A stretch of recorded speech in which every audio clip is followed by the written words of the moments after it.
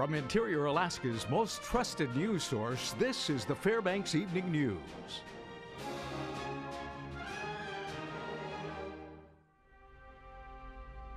Good evening and thank you for joining us. Our top story this evening, the Reverend Chad Zielinski will become the Catholic Diocese of Fairbanks' 6th bishop next Monday. 8 archbishops and bishops will participate in the ordination mass scheduled for 3 p.m. at the Carlson Center here in Fairbanks. The diocese expects over 1,000 people to attend the ceremony. Apostolic Nuncio Archbishop Carlo Maria Vigano will also attend the ceremony.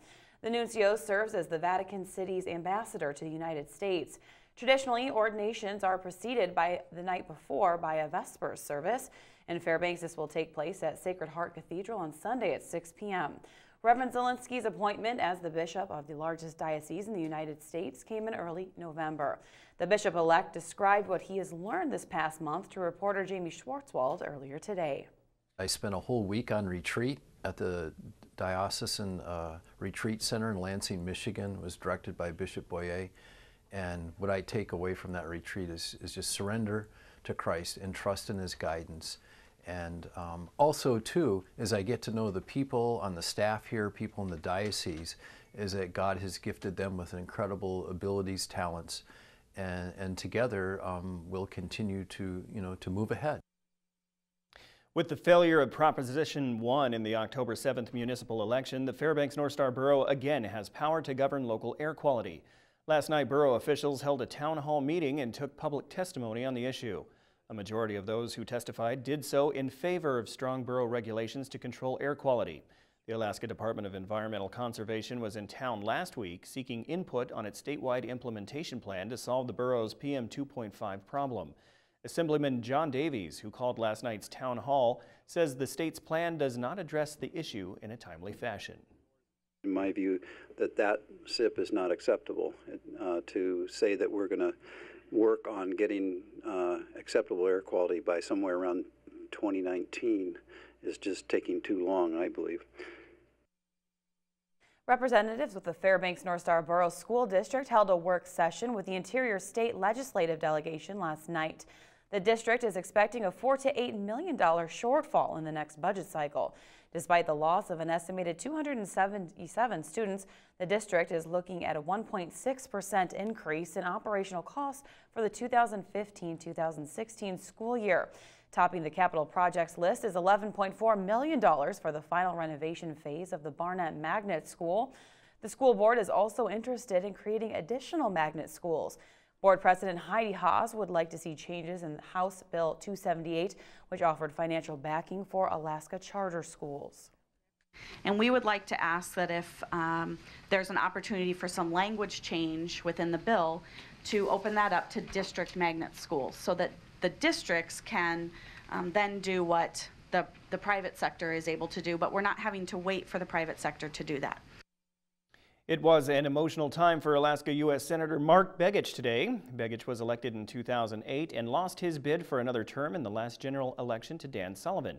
Today, Begich presented his farewell speech to the Senate. It has been a true honor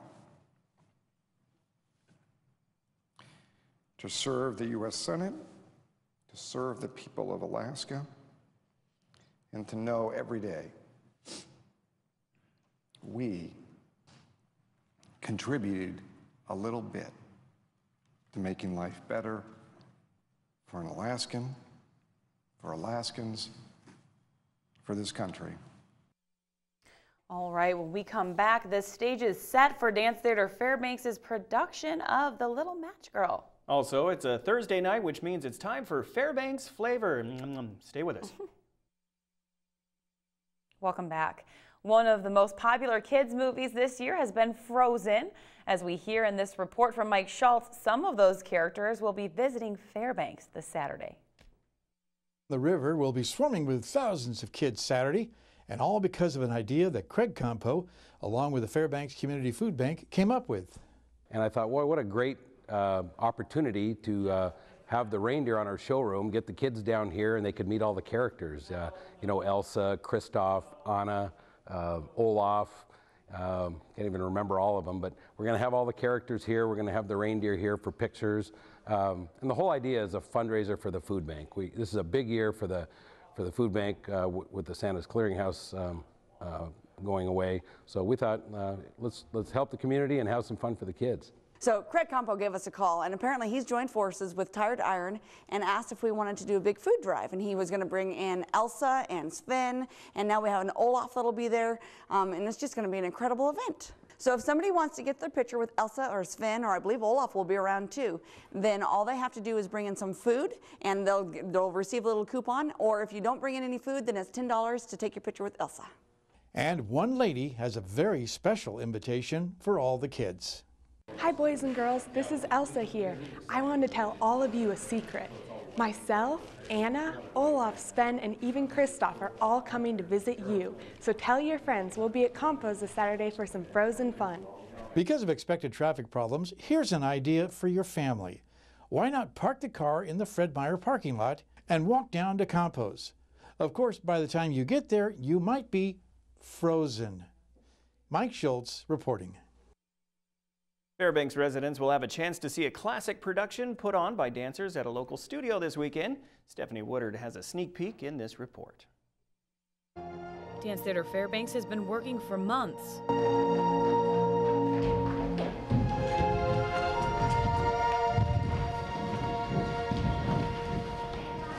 Students and teachers have been preparing for their show, The Little Match Girl, a traditional show the studio has performed for years. There's a legacy of kind of Little Match Girl dancers that have kind of, been in and out of the studio over the last 10-15 years. The Little Match Girl herself says she's excited to bring the Hans Christian Andersen character to life. I didn't know it was actually like we were trying out for the part that day. I just thought it was for ensemble tryouts, and I was like, oh, I got the part, yay. The show's packed with performers ranging from 3 years old to in their 20s. With all the different genres of dance that are involved with it, it's pretty amazing what all of us kids in this community can do together. The story is sure to bring a tear to your eye and even contains classical music to get you in the holiday spirit just in time. As a whole, Little Match Girl is just a really beautiful, heartwarming story that people are really going to like the fact that we have a lot of holiday classic songs that they can sing along to, and they're going to feel like they're really kind of brought into the show. The show opens Friday at 7 p.m. and runs through Sunday. It'll be held at the Edna Wise Theater inside of the dance studio. I'm Stephanie Woodard reporting. Time again for Fairbanks Flavor. Today Lisa has a special guest and they are talking bread dough braiding. Buongiorno, I'm Lisa Gambardella. Welcome to Gambardella's. I have a special guest today. Hi, I'm Katie Looper. And so Lisa, what are we making today? Well, as you know, we sell our fresh dough. This is a bread dough. And we're gonna make a braided loaf, cut that into thirds with the chopper. We're gonna put some rosemary in there and some Kalamata olives. This is a really fun thing to make at home. All right, what's next? So take them, you roll them just like Play-Doh. So you roll them long for like the cookie sheet, and what you'll do is you'll put that right on the table, the rosemary and the olives, and roll it in and there? Incorporate it. Yeah. Right. So I've got some that are already rolled, and now we're going to braid it. Okay. So if you pin down the end like that, we'll overlap them a tiny bit. Just a simple braid. That's it. Look how fast that is. So easy. No, so right? Working in news, we're always so busy. Is this something we can make at home? Just kind of a quick thing? Yeah, you can get right to the fun part, and I've got one that's already baked. How long does it take to bake? I'm doing a 400-degree oven, and it takes about 10 minutes. And if you want to paint it with some oil and garlic, that is the finishing touch on our beautiful braided. Smells delicious. I know, you just break off a chunk. You're going to want to make two. Yeah. Because you're going to want to snack on one while you're making dinner. See our recipes at webcenter11.com. Brought to you by Gambardella's Pasta Bella. Well, that's pretty neat. Yeah, bread I love braiding. bread. And I like braiding. I can't do French braids, but maybe I can bread braid. Yeah, or ponytails. I can do ponytails. Something like that. Yeah, sure. All right, Joe Cook is up next with UAF sports news and more high school basketball team previews. All right, sports is next with Joe Cook. Stay with us.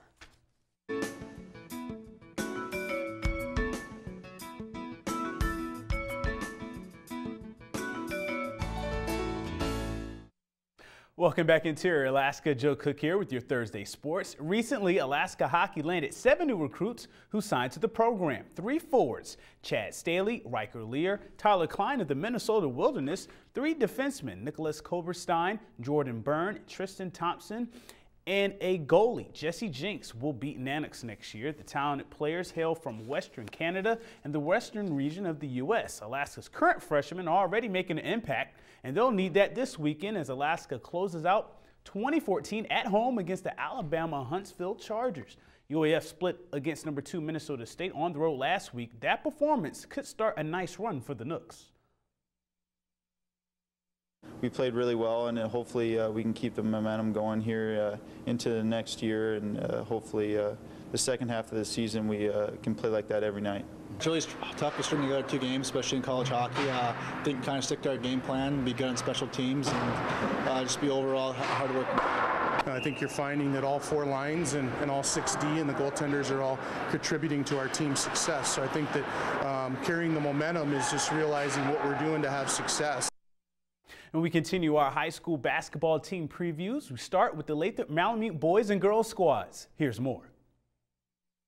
In the boys program at Lathrop, everyone is back except for the obvious. Kyle Carlson is up at the U, but the returners are stout. Players like Cole Berner, Gabriel Howard, Curtis White, sophomore Jaden Whiteside, and West Valley transfer Kobe Milk will be key in a possible 4th straight MAC title. Milo Griffin returns at the helm and deflects any pressure his team may have. Our guys don't handle the pressure. I mean, I have pressures on me. They don't mind. They love it. But I get a little uptight because it's because I want to win so bad. Our main goal is always to get in the state, but our thing is to try to win and be 500 this year. I think 500 is a tough goal for us this year with the teams we're playing. So if we can finish 500, it's be a good season for us this year. The girls' team is young and talented with potential as always. Head coach David Stewart has Jana Hadukovic to lead 5 other freshmen who can contribute immediately, along with returners like senior Shakira Shaw, junior Carly Fitzgerald, and sophomore Mackenzie Warner. Junior sharpshooter Rachel Jordan is back after missing last season with a broken ankle. Coach Stewart is optimistic that this group could turn some heads this year. This year, we coming into a season where this talent that we have understand the system already. The new coaches that coming in with us have taught some of these kids. These kids understand the system that we run here at Lathrop already. So we have an identity this year starting now. We know what we want to do. We got good shooters. We can drive the ball to the basket. So this year should be a good year for us. Lathrop opens their season at Delta on Friday, then hosts the Hutchinson Hawks this Saturday night for a doubleheader at 6 p.m. for the 3rd annual Silent Night on Lathrop's Joe T. Court. This team will be on a long road trip to start the season. Let's check in with the West Valley girls basketball team.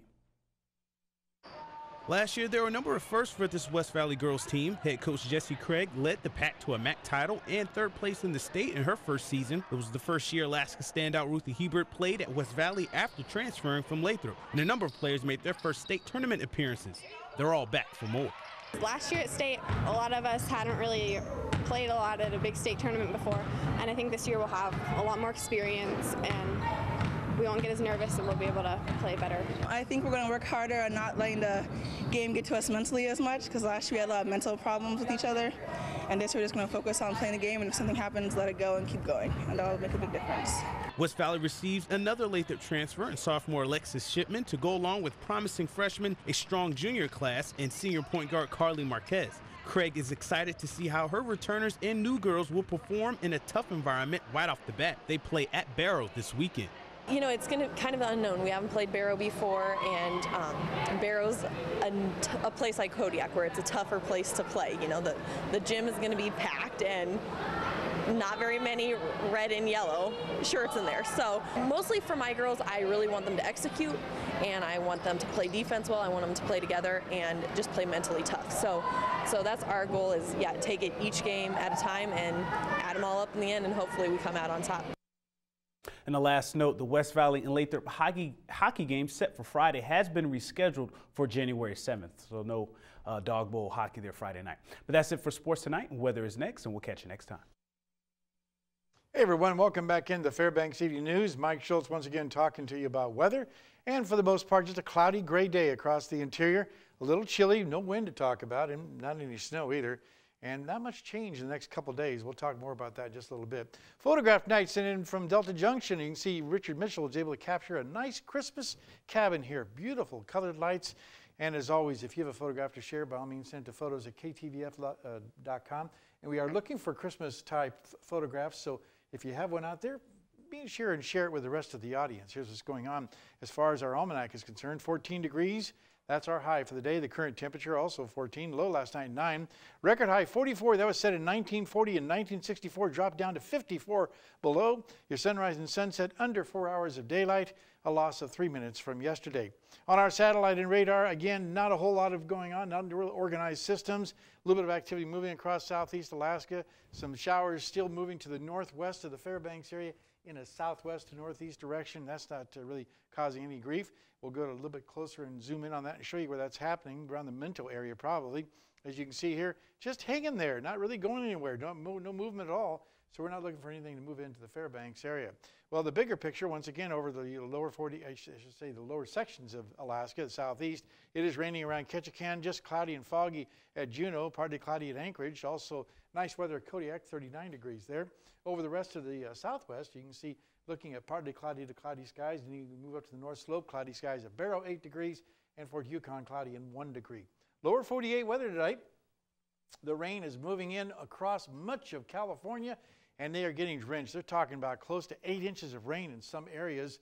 More rain falling across southern sections of Texas, cloudy skies across the north central sections. To the east, things are finally drying out after that big storm they had there. You can see it on the satellite radar. Nice circulation here, but all of it is moving rapidly off to the northeast, so they're getting a break there. But look at the storm that's moving across the west coast and just dumping just tons of rain on San Francisco, Monterey area, and a lot of heavy snow in the Sierra Nevadas too. And the overall outlook for this system is for the jet to drop even further south, bringing a lot of that rain into Los Angeles with maybe 2 to 4 inches of rain there. Showers and thunderstorms around the San Francisco area. And the jet stream, once again, expected to take a dive down to the south, helping to usher in some cooler air to the areas, if you can see here in the light blue, and then just the opposite on the southern side of the jet, nice and mild temperatures there. Well, back to Alaska for tomorrow. The northern sections look like this, partly cloudy for Barrow and Nome, scattered showers of snow in the Fort Yukon area. Here in the interior, we're looking at cloudy skies at Fairbanks and Delta Junction, flurries likely for Healy. While over southeast Alaska, the rain is expected to continue from Juneau right on across to Ketchikan. And over to the southwest, a mixed bag of weather once again. Snow showers at Cold Bay and Bethel, with rain showers expected at Kodiak, and down to around the south central sections, looking at flurries in Anchorage, cloudy skies at Homer, and snow showers for Valdez. So not a whole lot of real severe weather going on. Once again, time for our kids' weather all this week, talking with the kids from Nordale Elementary School. But tonight, let's hear from the teacher. Hi, I'm Mari Torgerson, and this is my 5th grade class here at Nordale Elementary School. And we have a weather fact to share with you. Class, did you know the temperature of a bolt of lightning has been measured at 54,000 degrees, or 6 times hotter than the surface of the sun? Wow! And as always, thanks to Mount McKinley Bank for sponsoring our kids' weather. Next week, we'll be hearing from the kids from North Pole Elementary School. All right, real quickly, looking at our road conditions for Thursday night. The Dalton Elliott Highway, icy patches, some snow on the road, and just some gusty winds here and there. The same expected at Steve Richardson highways, snow-packed. Snow removal equipment on the road because we do have some snow out there to worry about, so keep that in mind, give them plenty of distance. And on the Parks Highway, frosted surfaces, icy spots, and some snow on the road also. There's your forecast for the remainder of the night. And again, we're looking at 7 degrees, the overnight low, cloudy skies, just a few flurries here and there, chilly. Tomorrow's forecast looking at 9 degrees, continued cloudy with falling temperatures, 9 days left until we get daylight back again, and we start gaining daylight, I should say. And a 5-day outlook calling for maybe some snow showers on Sunday, with temperatures warming back up again to the low to mid-teens. That's always nice to see. No real storms to talk about. Overnight lows will also be chilly once again, but nothing like they should be this time of year. They should be 15, 20 below this time of year as an average. You know, not to change subjects off weather or anything, but this hat reminds me about the toy drive that we have going on. Mm-hmm. Yeah, so we want to encourage everybody. Mike, you know a lot about that. Yep, so go on over to Walmart and drop off a toy for a child that would really love it this time of year. Yeah, so we're taking donations, and that would be great. to see people participate And in any of that. the West Madden real estate offices. That's Yes. right. All right, good reminder there, Stephanie. Thanks a lot. Ho, And- ho, ho. Yep, that'll wrap up this edition of the Fairbanks Evening News. We are glad you could join us. Tonight on NBC Nightly News, CIA Chief John Brennan argues against the recently released information of torture as being not truthful. That's next with Brian Williams. You can join us here 6 days a week at 6 and 11 or online anytime at webster11.com. And well, with that, we'll say from all of us here at the News Center, have a good night. We'll see you back here at 11.